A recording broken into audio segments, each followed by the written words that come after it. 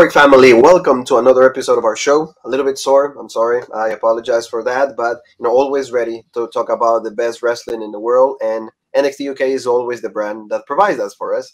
But before we do that, thank you so very much for the support that you gave us for the video for AEW Dynamite, the Double or Nothing review. That was great. We actually love the support. We're actually going to keep making more content for every single one of you. And right here we are to talk about NXT UK because this was a big week. We had a great main event. So, Paul, are you happy in the way that things ended? Or, finally? Yeah, no, I mean, I was excited for this match, and I said, whichever of the two teams wins, because we knew that Moustache Mountain wasn't going to retain. That was reaching its boiling point. We knew Trend 7 was going to cheat, going to turn. You could smell it. You knew it was going to happen. So it was just, do we go with that feel-good story of Smith and Carter, or do you go with the team that's real hot right now and probably the best faction in all of NXT UK, the Familie, So it was a toss-up. To me, it was a win-win, and, I really enjoyed the match, and, the stuff we saw before it, I didn't really hate as well. I mean, it was, what you're going to talk about here in a little bit, it was the best Von Wagner match that I saw. Yeah. So, but you got to give that to Sam Gradwell. But, I mean, this was a pretty solid episode of NXT UK. It was pretty quick because they gave it, the triple threat match, they gave it a lot of time, pretty much like the second half of the show. It was just the triple threat match. Yeah. So that's good. Great choice of how they book everything. So really good stuff. Like I said, thank you so very much again. Don't forget to hit that subscribe button. It helps us. We're going to be here for Hell in a Cell. So, WWE just likes to feature Monday Night Raw and everything on that show. SmackDown doesn't even count. Hey, that's that we won't talk that in Hell in a Cell. But like you said, Sam Gradwell going against Von Wagner. That was like the first match that we had. And why did Von Wagner had a good match? Because of Gradwell. Gradwell is such a great wrestler, and also they had a good story to tell us. Yeah, and he sold for this guy. I mean, he would take one punch from Von Wagner and he'd fall to the ground. He'd sell it, but he'd sell it, like facially too. Like the look on his face was like he just got punched in the face. Not like the stuff we see on NXT 2.0, but the match, it was good. You had Von Wagner in control, the bear hug. Oh, could Gradwell get out? He gets out, but then he gets him in the bear hug again. Then eventually Gradwell gets him in the sleeper, and you think that's it. The crowd's hot. They wanted Gradwell to win, obviously. He's the hometown guy. But, he kind of gets him up in the fireman's carry, hits his big finish, 1, 2, 3, pins him. And, I mean, hey, it was what it was. We knew they were going to push Von Wagner. I'm glad they didn't job out Gradwell. He hung in there. He kicked out of a lot of big moves from Von Wagner. So, hey, it's not awful, but I really wish you wouldn't have booked it because Gradwell was a guy who had a lot of momentum. Von Wagner should have just beat up a bunch of jobbers. He should have challenged Ilya Dragunov, lost, obviously, but still looked good. Don't beat guys who have names and have, momentum here like Sam Gradwell. Oh, yeah. My big thing with this is, also Von Wagner came back to the United States. So what was what was the whole point of this? Oh, yeah, just a couple tapings to get him over, and that's it. But so, it shouldn't be at the expense of these guys. That was my only point, that there's not really an end goal for Von Wagner. But I feel that, like you said, great match. And in the end, like you said, Gradwell at least loses, but looks decent. So at least, where he's not buried. And he had to do the job. We said it last week also in the review. If you don't believe us, watch that review for last show. So in the end, Von Wagner gets the win. He doesn't even have a match. See, that's the thing. He doesn't even have a match at NXT in your house. So that tells you how over Von Wagner really is. But, Paul, let's go with the next match. And this is Angel Hayes. We've seen her a lot of times. They're using her so much more we've seen with Amel. We saw a little bit of a preview with also Saya Brookside and Eliza also it's gonna have a singles match, but in this situation she was against Stevie Turner. We've seen this match before also, and it's, to me, the only thing that the women's division is suffering from is they lost 5 top talent, and that's why they don't have really a number 1 contender for what it is Meiko Satomura, except for Ivy Nile. We're going to talk about that in just a little bit, but remember, they lost Jeannie, they lost also Dani Luna, they lost Piper Niven, they lost Kaylee Ray, and they lost also Eva Valkyrie. So yeah, you gotta think, and Blair Davenport's not there anymore. Yeah, she's hurt, and everything. Yeah, so I mean, a lot of women, and this match. I mean, the only thing that it did for me is I think Angel Hayes, she wasn't, even though she didn't get an entrance, so it's it makes you think of a jobber when you don't get an entrance, but she hung in there. She had a couple opportunities where she looked pretty good. So I think it's hey, forward. This is a girl who maybe in a year, 6 months from now might be in a title contention if we slowly, maybe not 6 months, like a year, year and a half from now, slowly push her, move her up the ranks. And, that's what I think they're going to do. But, maybe Stevie Turner gets another shot. And, maybe they're trying to push her, do something with her. Maybe she'll go to NXT 2.0. Maybe Vince and them, they see her and she's really gimmicky. She has the gimmick that she's from the future or whatever. And they were really selling the gimmick. They're really selling the gimmick on commentary. So maybe Vince and them see her and they're like, oh, 2.0, come on, we'll take her. So maybe they're giving her a push before, I don't know. But we got to wait and see. It's true. So Stevie gets the win. That was interesting to see. So, tell me a little bit about what we're going to see this next week. Kenny Williams and Mark Andrews. He said that, Andrews mentioned that he's actually almost 100% for his shoulder injury, but then Kenny Williams was trying to do something with his car, so they roll a little bit on the outside. So this probably is going to keep continuing the storyline with the Masked Man. And how nice was it? It's one thing you almost never hear anymore. When Mark Andrews was like, hey, what are you doing? Him and Kenny Williams started fighting. You heard the cameraman scream, somebody get some help. Yeah. You never hear that. In like AEW, even WWE main roster, nothing. You never hear, a cameraman screaming for help. It's just, I'll just stand here and film silently and just watch this guy get the shit beat out of him. No big deal. But, yeah, they had the pull apart. And then in the back, you saw the masked guy squatting, and, we got to wait to see who it is. But we all know, who it is. Amir Jordan. So, this is going to be good. And I'm looking forward to it. Hopefully it is. I'm sure the spoilers are out there and it is, but hopefully, they don't pull some swerve and it's, some bullshit guy. No, yeah. No, it is Amir Jordan. I'm not completely sure, but even the facial, yeah, you would have to assume. You would have to assume because he was so good and the loser leave town. It's for what reason? Why get rid of this guy when, yeah. Maybe he was probably injured, probably resting or something, yeah. Things like that, it could have been. But, also next week for the, like I said, Women's Championship, NXT UK, Meiko Satomura against Ivy Nile. This is going to be good for both. Maybe Meiko teaching a little bit more of Ivy. Let's see what Ivy can actually really do with a girl top-tier talent. But in the end, we know that Meiko's not going to lose that championship because even Ivy Nile is back on NXT 2.0 and she doesn't have that belt. So that tells you everything right there. But again, it's a good showing for her, and maybe that could take her to the next level, to the main roster. Hopefully not for her benefit or for her sake, but it's going to be a good match, and then we can see what's next for Meiko. Yeah, and we saw a promo from Ivy Nile, kind of more of the same thing, this and that, bring the title. Nobody out there, nobody outworks me, right? Yeah, blah blah blah, whatever. Christian Cage, but then Meiko Satomura, she had an interaction they showed from last week.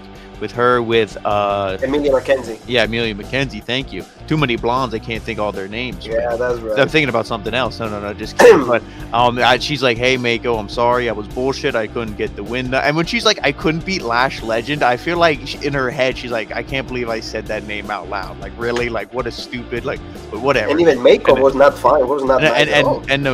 And the promo from Meiko was so awkward. I know English, obviously she's not super fluent in it, but we've heard her talk before where it sounded more natural.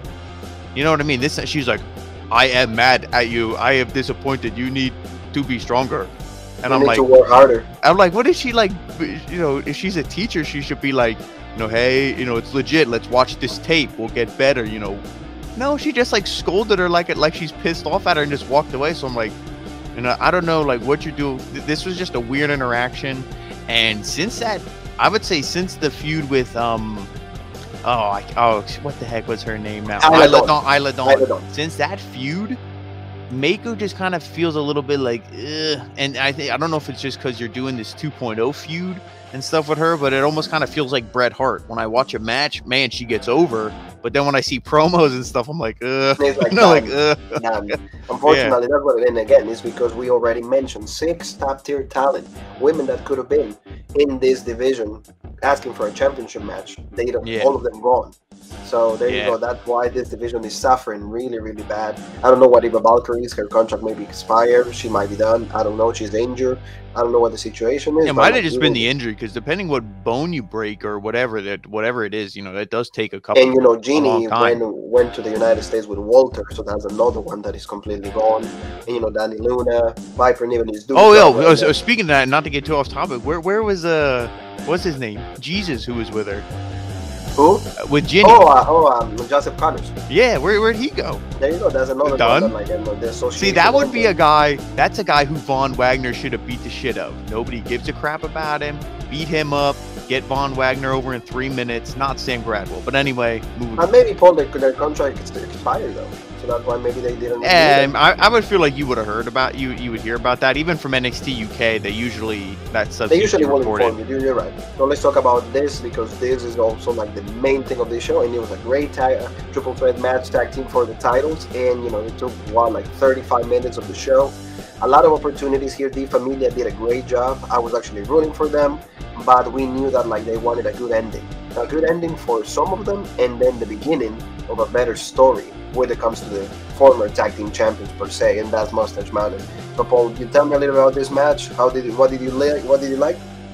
Well, I like that they did it the way where it's every team has one person in the ring at all times, not where it's just two teams or like two people in the ring, even though there's 3 teams. So then you have 2 jabrones just standing in one corner, like waiting for the tag.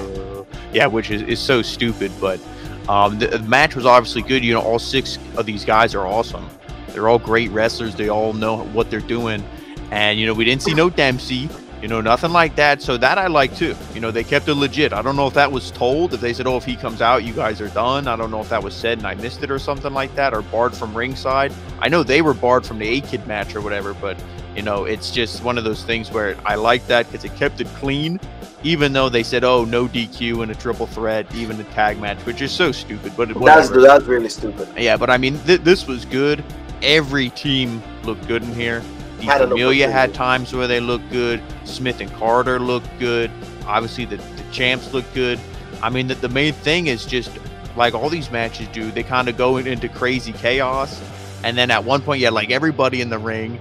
And then I think it was Tio Man was trying to submit Tyler Bate because Tyler Bate picked him up for the airplane spin, and he got out of it and he got him in the crossface and he was going to tap him out. And I'm like, but none of them are legal. I think Tio Man might have been legal, but Trent Seven was legal. He was sitting up on the apron like he was drunk, like, oh, sir. And because he was knocked out. I mean, it was like complete chaos.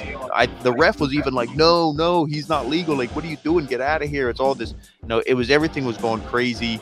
But eventually, he gets the belt, and that's where I'm thinking, even though you say no DQ, the ref should still be like grabbing the belt, not like, oh, just no, don't do it.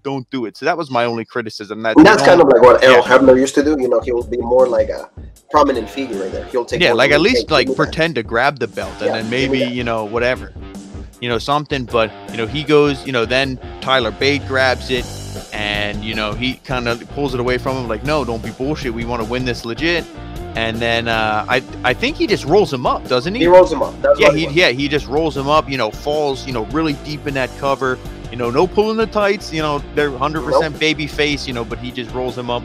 1, 2, 3, and Smith and Carter win. And I mean, like I said, I have no problems with it. The Familia, I think, is a team where if any team's going to beat these 2 guys, that's the team to do it. And I'm not saying first feud, boom, do it right away and play hot potato.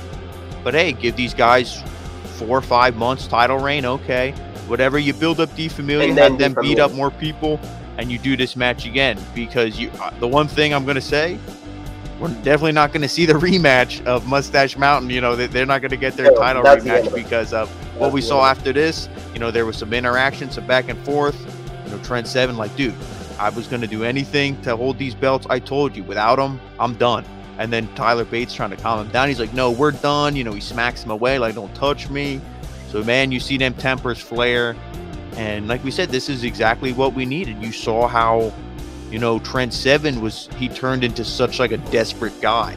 When he like was in this, the hunt for these belts. And then once he got it, it was like Gollum having the ring in Lord of the Rings. It was like his precious, like he couldn't lose it.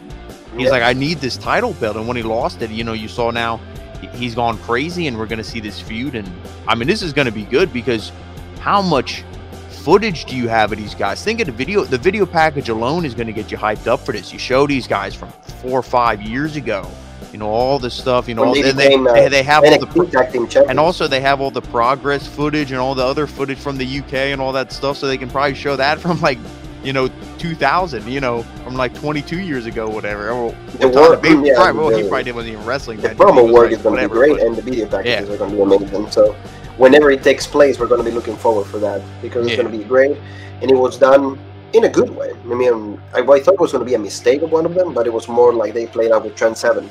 It's just I cannot lose this, and I will do whatever it takes to not lose it. So Yeah, and Good I job, actually man. like how Tyler Bate was directly involved in the distraction and then the roll up and everything because it just adds more heat to their feud. yeah, no, the way that they did it, it was good. I'm actually happy, and you see like the dissension between the two of them. So this is going to be the beginning of one of the greatest feuds in NXT UK history. Right here, you have it. We Mhm. waited. And how great was the whole ending? You saw the new champs, they celebrated, it was legit, and then afterwards, you know, then they showed the highlights, the whole match, everything, whatever. You think the show's over? No. You see this little interaction, then the show ends. If this was AEW, you probably would have had somebody beat up Smith and Carter and all this other stuff, and or even main roster. I mean, see, this is, you know, I'm insulting pretty much every promotion except NXT UK right here because the way they book it, it all makes sense, and you go home with that feeling of this was great, and I want to see more. Exactly. So, family, great episode of NXT UK. You know, next week also we have the NXT Women's Championship match. It makes it more Ivy Nile. It should be this at least. We have 2 weeks of good stuff, and then we gotta see what's going on with Ilya Dragunov. We haven't heard everything from the champion. We need to like. Yeah, well, yeah, that's what I was thinking too. Watching this show, like no promo, no nothing. It's been like now 3 weeks since we've heard from him, so. You know, we need something definitely next week. We need something from Ilya Dragunov, and also like maybe Rampage Round might be like, okay, I'm ready to come back. Maybe take this feud. Maybe I'm the one that has to dethrone Ilya Dragunov. Maybe it's time. Only time will tell, but we're ready for it. So, family, thank you so very much. Don't forget, we're going to be here for Hell in a Cell, and don't forget to subscribe, hit the bell for notifications. Hey, send us a comment. Thank you for the ones that are commenting. We appreciate it. And where else can they find us? And the guys, so you stay up to date with everything Rope Break's doing, follow us, Rope Break on Facebook, the OG Rope Break on Twitter, Original Rope Break on Instagram, Twitch, and TikTok, and of course right here on YouTube, the home of the #1 podcast in the YouTube wrestling community, the Original Rope Break. And you and me have one more thing that is left to say, and that is... The